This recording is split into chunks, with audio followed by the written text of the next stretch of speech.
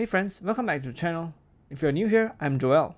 Today, I will share with you how to interact with the Excel spreadsheet that was generated from the SAP script, where the SAP script and the Excel interaction steps can be performed all within a single process.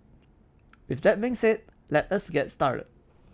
First, what I have here is a script that helped me generate a customer master list from SAP and store it in SAP Demo Exports folder. Since we have gone through the steps in recording and developing SAP script before, I won't be explaining it in details in this video. If you'd like to understand more about how to develop your own script, be sure to check my previous video on SAP scripting with VBA. Once the table have been exported from SAP, I will split the customer master list data into multiple tabs based on the customer's countries. To pass on the file path of the extracted customer master list from the script, I'll need to change the sub-procedure into a function. Within the function, I will add another line to define the output of the function, which is the extracted list file path. With function, I will be able to return the defined output, which can be used in the subsequent steps. Let me create a sub-procedure to split the data into different tabs. Before getting started, let me declare a few variables that I will be using later on. For the file name, if we were to call the function to return the file path, simply copy the function name and paste it in, treating it like a variable. Then, in the next line, I will open the workbook with the file path returned from the function. If we test it out here, you can see when we are executing the line, it will go to the function and start executing our SAP script. Since I know the SAP script works, instead of running it every single time when we are debugging the sub-procedure, I will assign the file path to the file exported directly when we are developing the sub-procedure. I will replace the file path with the function once I make sure the sub-procedure is working. To make sure that it is working, let me try running it. You can see when the open workbook line is being executed, the Excel spreadsheet is being opened. Next, we need to identify the last row of the spreadsheet. Then, set the unique range variable as the column that will be used as a basis to split the data. In our case, it will be column H. Then create an array of the unique countries by using the worksheet function .unique.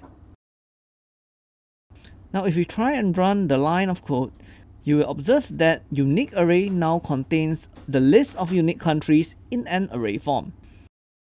To access those array, I will be using a for loop here to loop through from the lower bound to the upper bound of the array and access its value. I will assign the value as the country variable.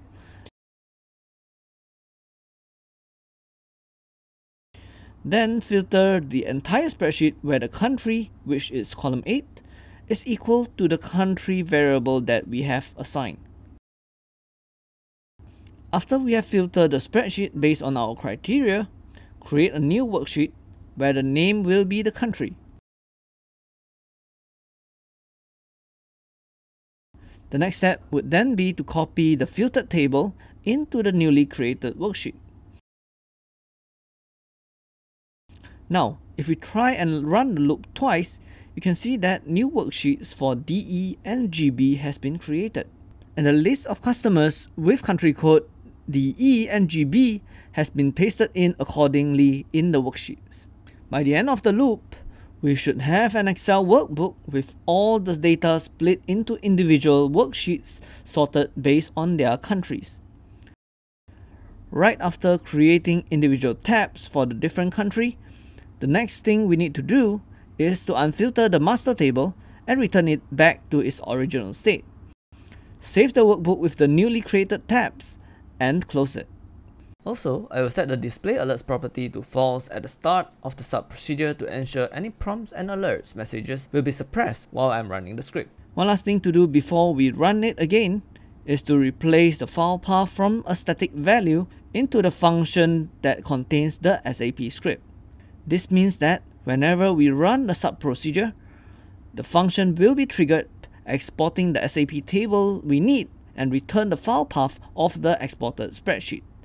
Let me click on the play button to see how everything works together.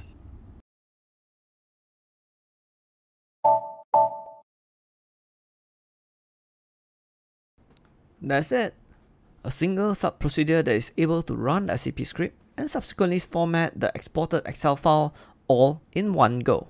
Hopefully with this video, you will be able to understand how to interact with the exported Excel file, whether it is filtering the exported data or applying different formatting onto the spreadsheet with VBA. The possibilities are endless.